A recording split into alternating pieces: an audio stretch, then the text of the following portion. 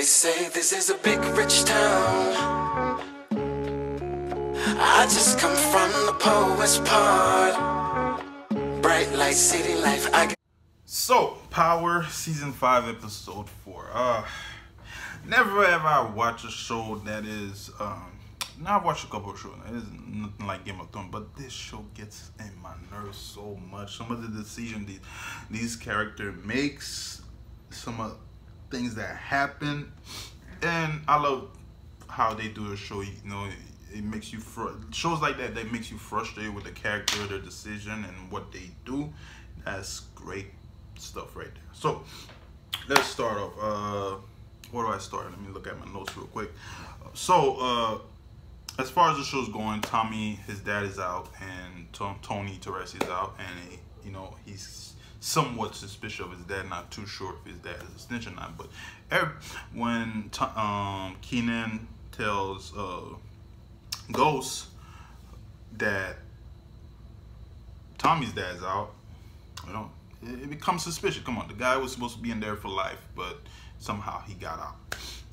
And you have Mac and Sax, who are basically working behind the scene to using Tommy's dad to get Tommy arrested. And throughout this whole process, it's like everybody that's after the Ghost, Angela, Tommy, that could be after them is after them. You got Sax, Mac, you got the internal after Angela. Then you have big government that comes. Matter of fact, I'm gonna jump into that later. But Angela ends up arresting the Jimenez, but now you got the government getting involved, talking about, you know, they need them to be basically they need them to stay as cartel, because I guess they're that big that their influence help the government out somehow. And it's above Angela's break, which I wanted to feel bad for Angela when that happened, but I don't like her. Like, my hate, it's not as, my hate for Angela is not as high as my hate for Tariq, but I didn't really feel that bad when they took the case away from her. Yeah, she got played, but alas, you know, it's the game. Then you have Tasha, who's fucking with that dude Dixon, fuck that low down sneaky bastard. He looked like a sneaky dude, you know. You know, making Angela leave. Once again, leave Ghost, because he feels like Ghost is gonna lose everything, because, you know, Proctor's gonna have a trial. He's probably gonna lose his license or go to jail for it. But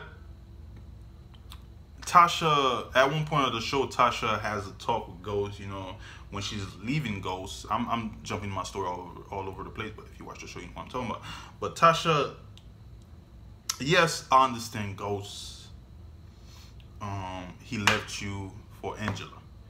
But if you watch the show, remember when Ghost wanted out of that life, who was the one who trying to keep him in the life? Tasha. Wrong is wrong, cheating is wrong and all that, but she pushed them away. When Ghost wanted to do something, she kept going around trying to make sure Ghost stays in the life. And I blame Tasha. All right, that, and remember, she was still fucking Kenan's kid too, about that, and she thought Ghost killed him. But her whole speech about how she wanted out of the life now, blah blah, all that, I didn't feel bad, you know. I didn't really want to take her side, you know, because now you pushing him more towards doing something really stupid, which he did at the end of the episode. Now I don't think, I'm sure it was gonna happen once she did that. I was positive. I wasn't surprised, but I was positive that he was gonna go back to Angela. And once that shit happened to Angela with that guy, I was positive. It was like all these events was happening for those two to come back together. Hopefully, she tells him that Sax and Mac are working to get Tommy, and somehow they will turn the table.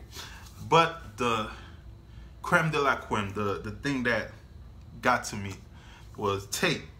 That dude, man, I hope he catch a bullet soon. Him and Dre, I hope they catch it. But Tate, I can't. He's becoming on that level where I don't.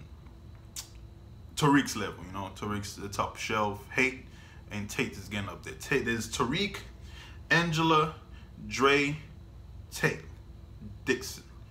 You know, the shells. But he brings in Dre into the foundation for what's it called? Reina's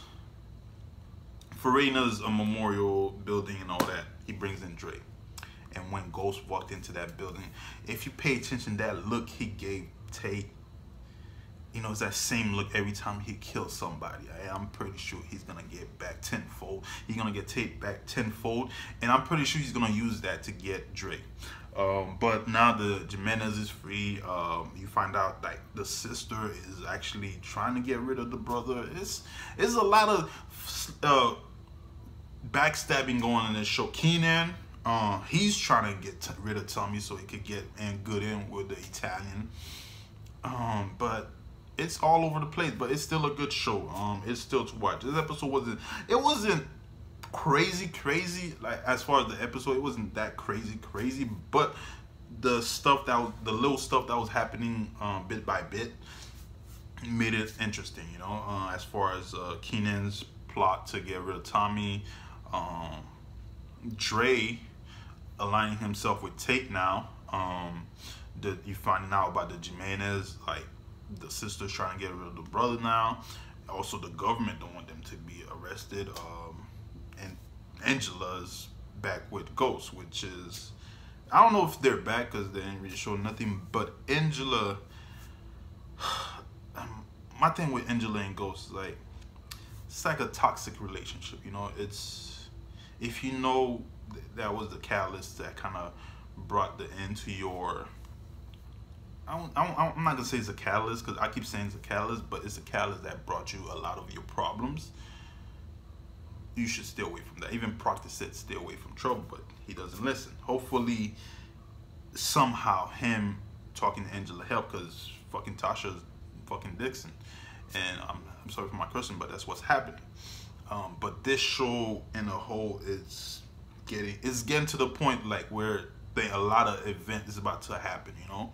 It's like at the slowing point, like things are building up, you know, because a lot of activities are happening around. But I feel like once certain things start revealing themselves, it's just gonna pop, you know.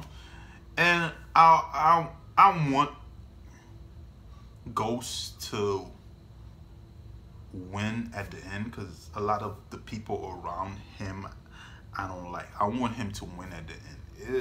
Even though his character does a lot of stupid things, but at the end of the day, I want to, you know, Tasha, which was his ride or die, but now she's moving to this new Dixon guy.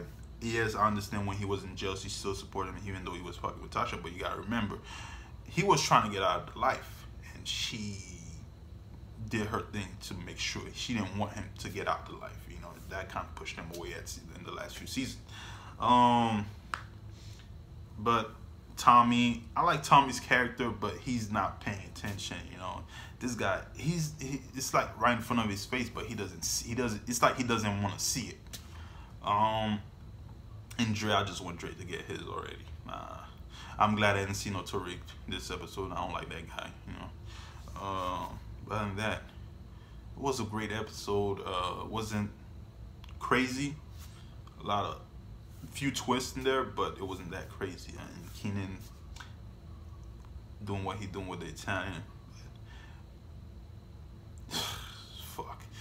Fucking Power. But guys, if you watch Power, let me know what you think about this episode. Did you like it? Did you didn't like it?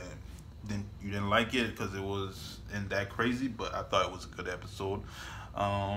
Yeah, let me know what you think. Leave a comment down below, and I will be getting back at you with more reviews and reaction.